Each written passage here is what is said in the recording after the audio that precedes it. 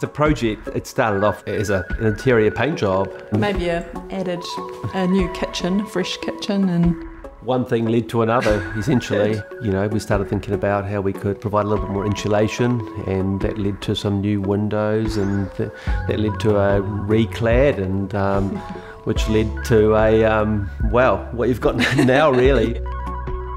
As you enter, we added a very simple entry box, which took, rather than the entry being recessed into the house, we enlarged it, made it more generous, and made a kind of strong, simple form.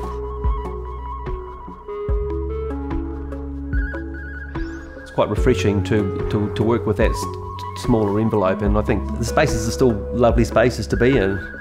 Even though the spaces are quite small, they feel lofty and generous.